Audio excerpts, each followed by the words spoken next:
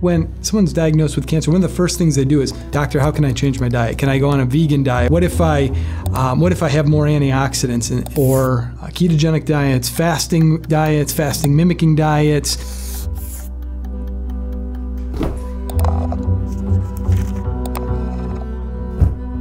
If we knew that there was a diet that was curing cancer, everyone would be getting that diet.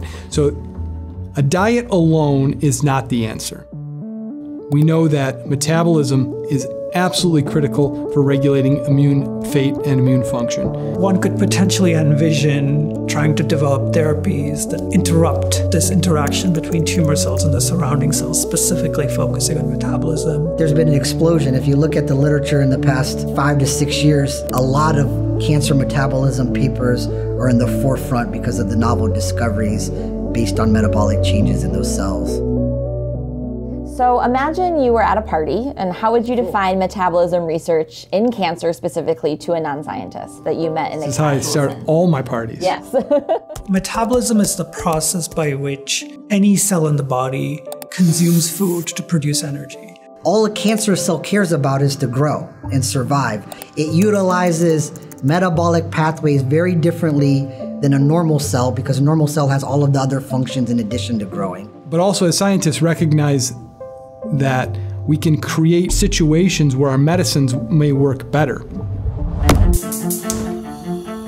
You can treat food as medicine, and if you understand the biology of the cancer cell, the biology of the tumor, then you can use that information to design a diet that exploits those vulnerabilities.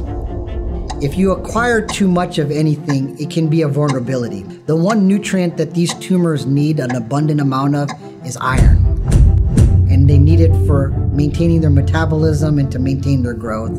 Sometimes putting people on low iron diet is not very easy. So that's one example of a nutrient, but you can make that case for many different nutrients. Cancer cells utilize a ton of glucose. Let's talk about sugar as glucose, right?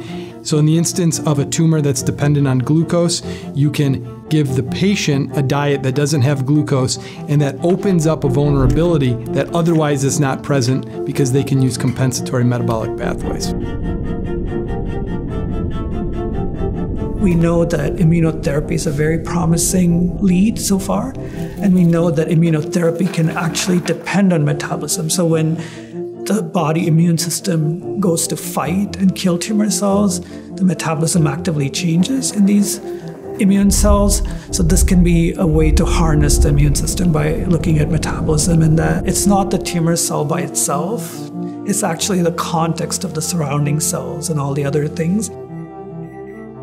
Metabolism research, I think it's just the beginning. There's so much more to do. Cancer cells are much smarter than us, so they develop other things to overcome what we do to treat them. You block one pathway, they find another way around. What our studies will continue to do is identify not only those initial pathways, but our adaptive pathways that go on.